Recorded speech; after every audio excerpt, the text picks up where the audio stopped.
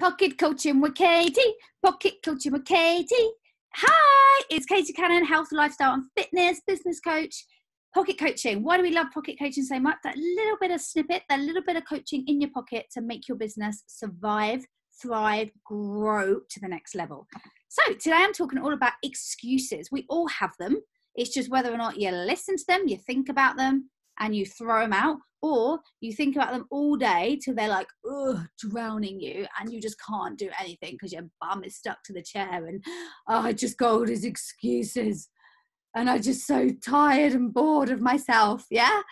Is that you? If you've got excuses in your business, or I want to start my business and it's just never ever going to happen, and 3 years later you're still saying the same thing. Well, snap out of it, because this is going to help you.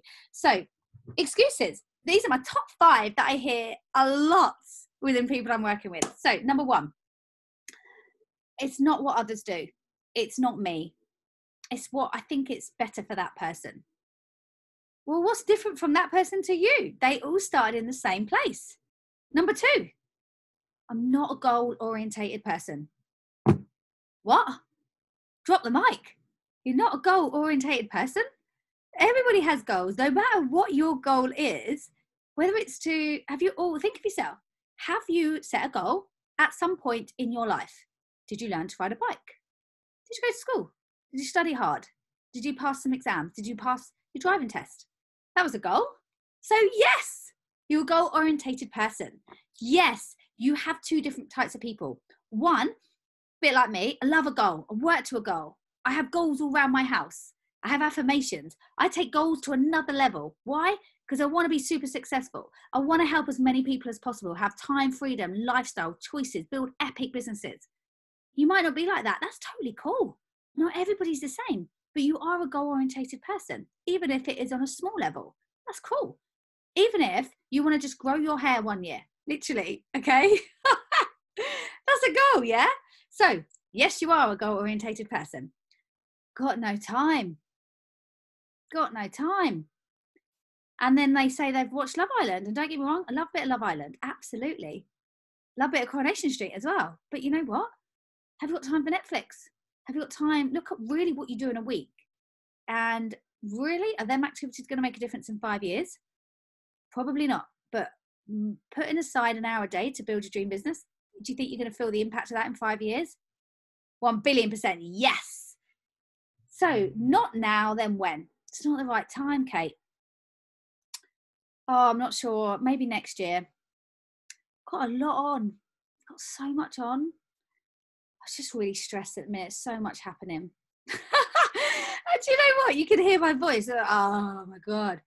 Do you know what? The amount of people that come back to me and said, do you know what, Katie, I've decided the time is never going to be right, so I'm in. When I started with one of my businesses, I was nearly giving birth.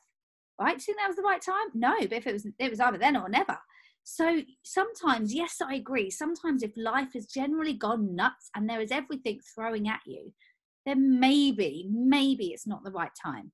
But generally 99% of people, it's an excuse. It's this isn't a priority for me now. It's not, I haven't got time. Last one. What will they think of me? What will my friends think of me? What will my family think of me? Oh my gosh, like what happens if I put something on social media and nobody likes it? Oh my gosh, what happens if somebody deletes me on social media? What happens if someone like blocks me? Oh my gosh, what will they think? What will my what will my mum, what will my sister, what will my best friend think if I do this business? I'm going to share with you my probably biggest rejection, and this is the network marketing industry as a whole. What will they think? When I started my network marketing company 5 years ago, I had a lot of people look at me like I had 5 heads. They were like, is Katie's gym's not going well? Oh my God, what's happening? Do you know what? Now I think I'm a flipping genius, because you know what? I'm filming this in lockdown and literally everything's online. People want things delivered to them. People want online businesses.